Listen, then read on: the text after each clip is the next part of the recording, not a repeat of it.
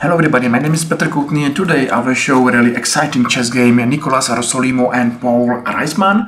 Here, White played the famous move, maybe ever, and he played Queen to G6 and Black is lost, and this is a really exciting position, amazing position, and this is a chess beauty because whatever Black will play, he is losing and it's very hard to take this queen. If Black will not take this queen, it's checkmate in one. So maybe Black will take by a F pawn, but you know, it's check on G6 and mate on H3. That's really amazing that it's hard to take this queen.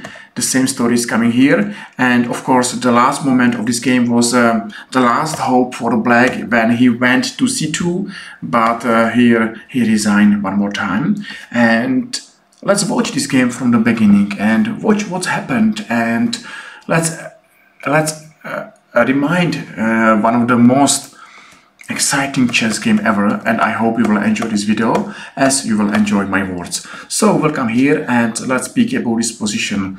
White's center is strong, E4 and D4, that's a really typical strong center, and Black need to strike this center immediately. So he's playing the best moves, bishop to B4 and D5. White will take on D5, and from now till end everything is simple. If you know that a D4 pawn is strong in the middle game and White need to attack Black's weaknesses. This pawn D4 is really weak in nearly every endgame, so Black need to defend his position and he need to exchange as many pieces as possible. That's a simple clue about this position, and you know, everybody know it, but it's not a bad idea to remind these plans as well. So Black is going to attack D5 knight and F7 pawn.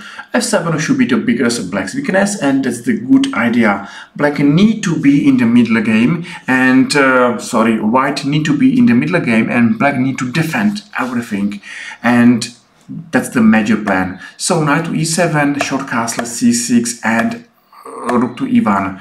That's still theory. How to play this position? Looks like Black is solid without any weaknesses, but watch a B7 pawn. Looks like this pawn is a weak pawn because Black has small difficulties to go somewhere by his bishop, because White will take this pawn by his queen and maybe everything will change. So small difficulties for Black to go somewhere by his bishop, and White is playing amazing move. A4. Of course, he's waiting what Black will play here, and the biggest idea behind this pawn is to make the room for this rook. Just enjoy this plan and maybe remember this plan. Just one day you should play A4, rook to A3 and strike for the attack. It's not really often to see this maneuver, but it's a strong maneuver and should be your advantage to know this plan. A4. Of course, one day White will play A5 or maybe A6. Still, Black's got a problem on B7, but the main idea is not to win something on this side of the chessboard. The main idea for the White is to attack Black's king. Because of this D4 pawn, as I told you, White need to be aggressive. So, okay, now B6 is a blunder, is a big mistake. Why? You know, because of D4 pawn, Black need to exchange everything and as soon as possible. For this reason, the best move is to go to B6 and try to exchange the queens. No queens, no attack. Of course, White should avoid this exchange and maybe he's going to A3. But just now, Black is okay to play somewhere by his bishop, and looks like Black is okay. It's no big difficulties for him. He solved all opening issues. But now Black played bad move B6. He's not going for exchange. He's not trying to stop White's threats, and he's looking what's happened next. But knight to E5, another attack on C6, and bishop to B7. What a bad piece on B7. You know, not only this bishop on B7, but nearly everything what belonged to Black's army is bad, passive, without counterplay, without any threats. This is a terrible hard position for black to handle. Yes, of course, maybe black is without weaknesses, but that's all. Where is activity? Where is the plan? Where is attack? No, this is a bad position for him. And watch white, a5. Of course, maybe he's playing a6, so he's coming there now. And yes, black's army is bad, but still we are playing the same position from the opening. d4 pawn is our sign to start the attack. This is our symbol. Just go there and kick and checkmate him. So now we have to find really threats or moves which will make threats in the future.